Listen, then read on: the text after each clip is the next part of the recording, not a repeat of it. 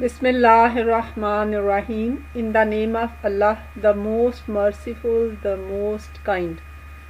Connect to Allah because this line is never busy, always answered, no hang up, no heartbreak.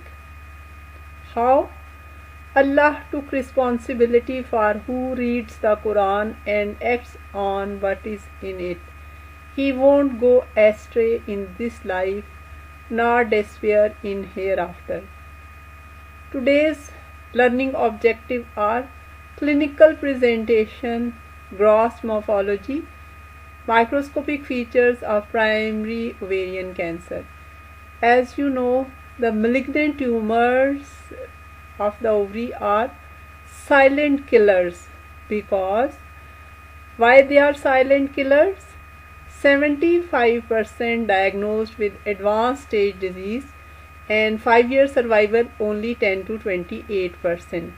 They are rare before 40 years of age. The symptoms are vague like bloating, menstrual disorders,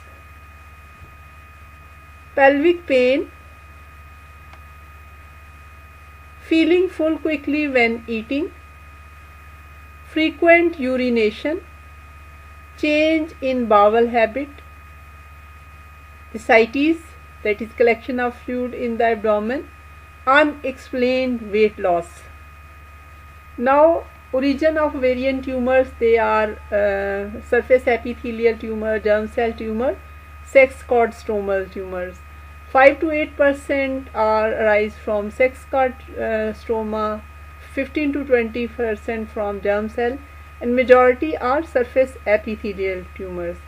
And among surface epithelial tumors, majority are serous, malignant tumors, then mucinous and endometrioid like endometrial glands.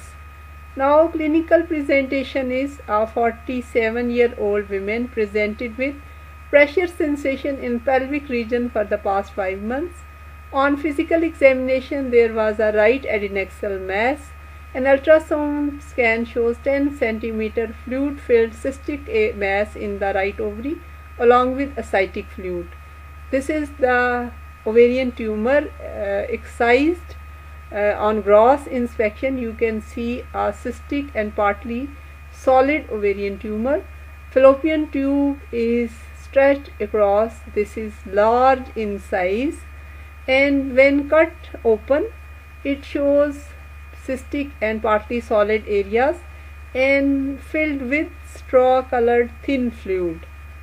Now we take section from this tumor and observe under microscopic. Now the microscopic examination reveals fibrous wall of the tumor and complex papillae, and deeper there is invasion of stroma. The malignant glands are present in the wall of the tumor, and there are psammoma bodies, as you can see, concentric round calcific structures. Psammoma bodies are actually calcific collections. It is a form of dystrophic calcification, calcium salts surrounding necrotic cells. Now there is higher magnification show pleomorphism, variation in size and shape of the nuclei, abnormal chromatin, coarse chromatin, and there are hyperchromasia.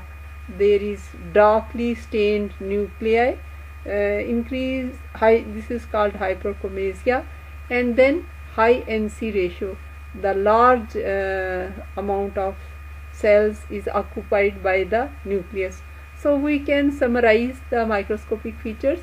Compact papillary architecture, malignant cells in glandular pattern, nuclear atypia, high mitotic activity, stratification, and stromal invasion. If we summarize the information, that adnexal mass in old age, ascitic fluid, cystic partly solid grossly, complex papillary architecture, stromal invasion, nuclear atypia, abnormal chromatin pattern, and pleomorphism on microscopic examination.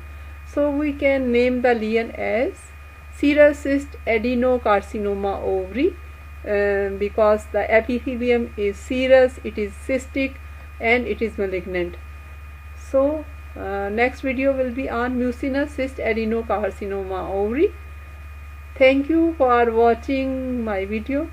I hope you learned gross and microscopic features. Subscribe this channel, like and share this video.